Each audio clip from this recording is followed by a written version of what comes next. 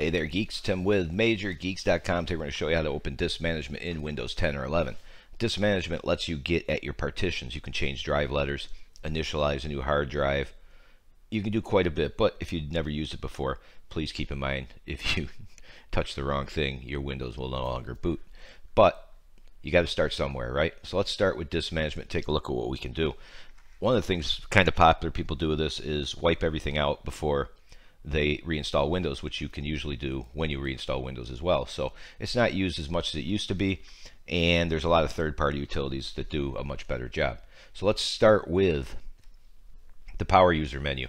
That's the Windows key plus X, so you can press that now, or right-click on Start and look for disk management. Right there. And I'll do it with the Windows key plus X. Disk management. Give it a second to pop up, and you'll be able to see all your drives. There's a lot going on in here, so we're not going to cover that too much today. That's a whole video unto itself.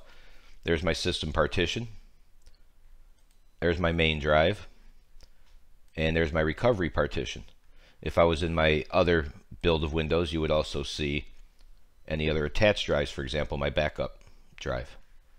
And there you have it. So as you can see, you can kind of come here, let's say C, and you can right click on it, open it, explore it, change the drive letters and paths, shrink it, in some cases extend it,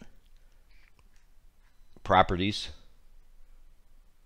which you can get to from File Explorer as well, and of course you have it up here, refresh, actions, view, options, and of course the all-important help, because you know it's not for everybody to be playing around in it. So that's the easiest way to do it. It's right there waiting for you in the power menu or right clicking on Start.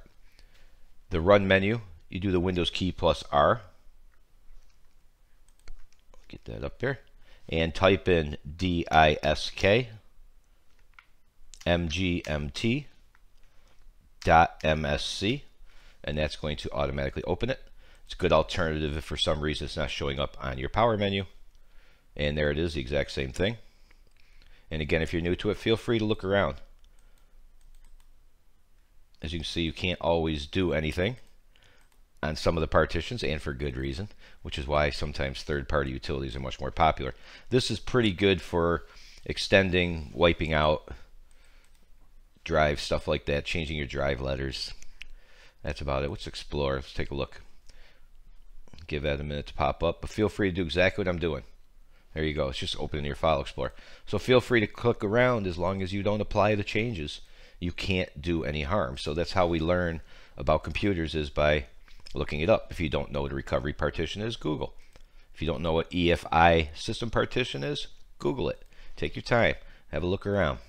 Pretty easy, right? All right, third. Search. One of the biggest things in Windows now is search. I use it all the time.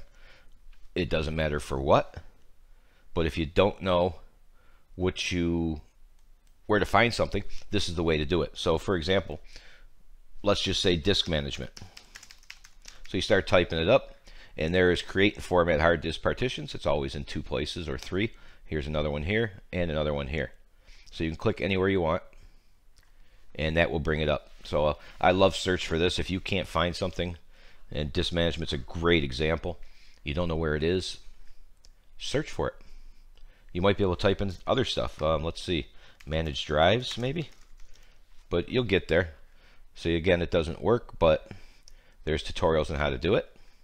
Should be ours, but it's not. But again, you can type in anything you want and you will get there.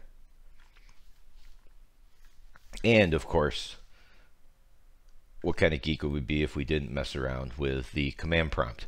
So you remember up here, last thing we just did in search, above search, we did the Windows key plus R. So if you have that code right there, disk mgmt.msc, you can use that from the command prompt. So it doesn't matter whether it's PowerShell, command prompt, or Windows terminal. So we'll do Windows key plus X to get there quickly, and we'll just do Windows PowerShell. Once again, I always default to admin just in case. I don't think you need it here, but let's play it safe. And again, we're going to do exactly what I told you. disk mgmt. I hope I got that right. MSC. Did I get that right? Yes.